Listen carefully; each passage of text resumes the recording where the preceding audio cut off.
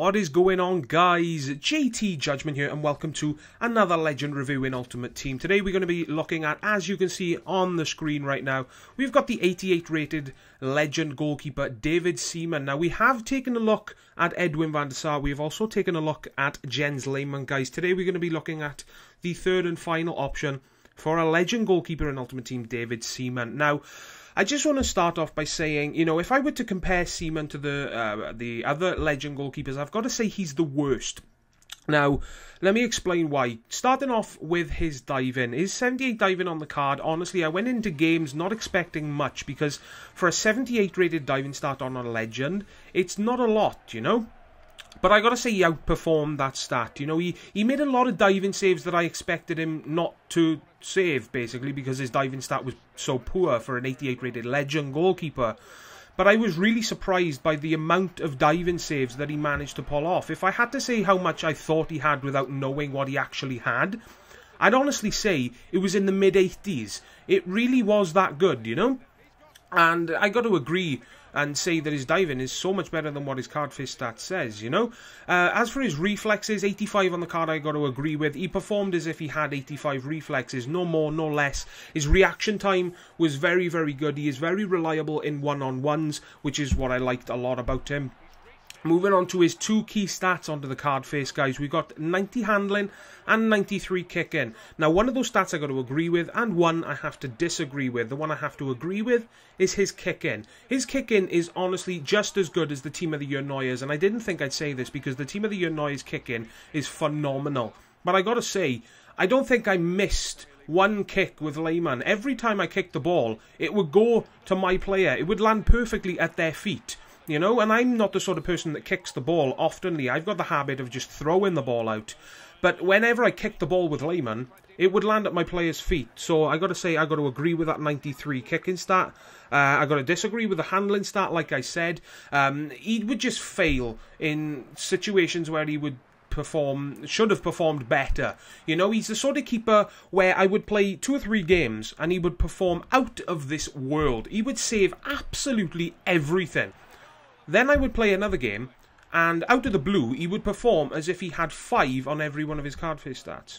It was stupid. It really was literally unbelievably stupid how badly he would perform in certain games. You know, he would make mistakes like you will see in this video. As you can see, for the first time, I've actually split my clips into 2 parts for the goalkeeper's saves and the goalkeeper's fails. Let me know in the comment section down below, guys, if you would like to see this in future player reviews as well. I just had to include some of these fails by Seaman because they were too bad not to include, you know? These are the sort of situations where you expect a Legend goalkeeper to do better, and you would definitely not expect them to perform like this and make mistakes like this, you know? And that's one of the biggest downsides to Seaman, in my opinion. He would make stupid, unnecessary mistakes all the time. What mistakes, might you ask?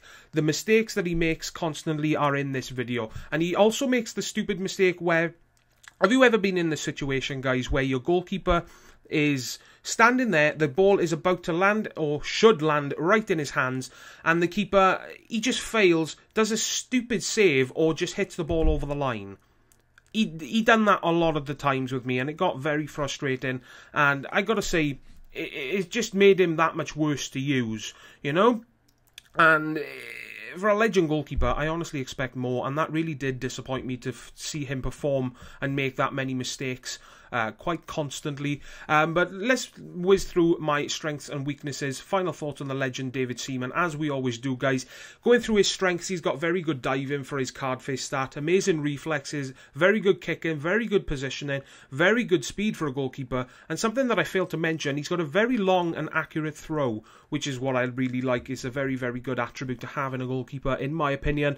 His weaknesses, surprisingly poor handling. For a 90 handling stat, his handling is pretty poor, guys, and he parries the ball a hell of a lot. I found that to be a common thing with the Legend goalkeepers. Every one of the Legend goalkeepers seemed to parry the ball a lot. I don't know why they did that. Maybe I was just getting unlucky, or maybe it's something that they do, you know?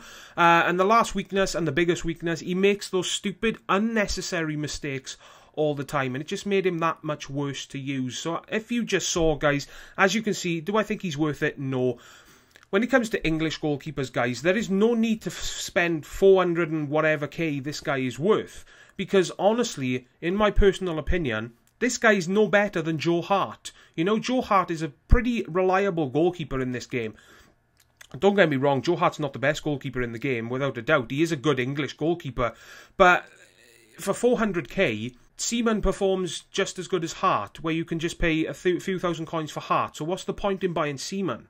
You know, that's the point I'm trying to get at, guys. Unless you're a millionaire on Ultimate Team and you like to flash out your informs and your legends and your team of the years, that's pretty much the only reason why you should buy him, in my opinion. But if you've got like a hybrid team and you need any legend goalkeeper, I'd honestly recommend Van der Sar. He is the best legend goalkeeper, in my opinion, in the game.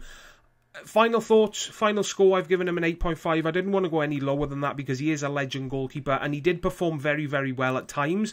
It's just, to counter that, he would make so many stupid mistakes that I don't expect from a legend goalkeeper. It just made me scratch my head, and at times I honestly did feel like quick selling him. It was that bad, you know?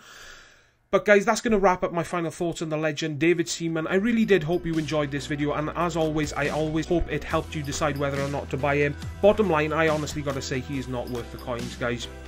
But hit that subscribe button today if you haven't already. And as always from me, guys, take care, and I will see you all next time. Ta-da, guys.